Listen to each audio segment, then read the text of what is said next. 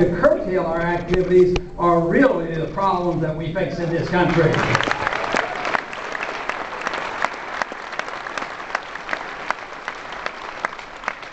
You know, during one of the debates, the subject of torture came up, and some of you may recall, but they wouldn't call it torture. They said that it was enhanced interrogation technique. And I remember referring to it. I said, well, that sort of sounds like 1984 newspeak, when you want to call it something else. But the new administration has a new term, too. It's a new term they come up with, overseas contingency operation. That's what is war. That is what they call war. Another newspeak term. So this is the kind of thing that we have to put up with. If they can change words, they try to change values as well.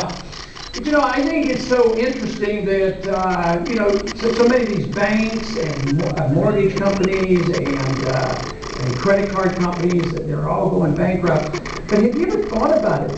Guess who's been ruling the day on your credit score? These are the people who've been writing all these credit scores for all of us, and they're the ones that have had the greatest deal of trouble. And, of course, those people who write these credit scores have never made a mistake.